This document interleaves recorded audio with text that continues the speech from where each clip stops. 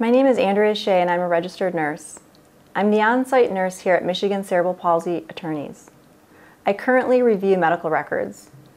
When I receive the medical records, it takes me weeks, sometimes months, to go through, review, and look for potential mistakes that may have occurred in the labor and/or delivery period.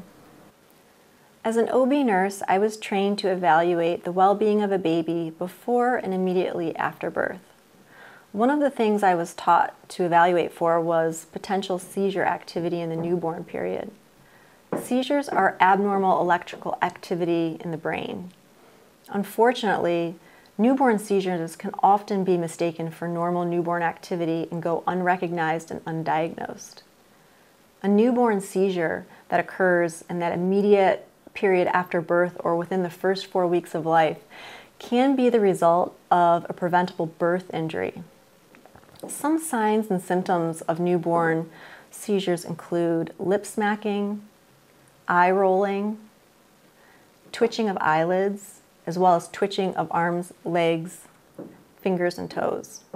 When newborns have a seizure, they typically also experience changes in their heart rate and their breathing at the same time.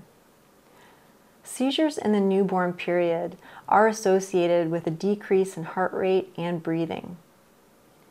If a baby already suffered a preventable birth injury and then experiences seizures, it can actually make that injury worse.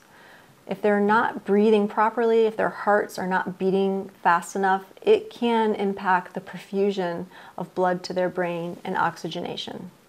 Our attorneys have won millions of dollars for families. For a free case review, you can reach one of our attorneys at 844-272-8891, or please fill out the contact form on this website and one of our attorneys will get back to you.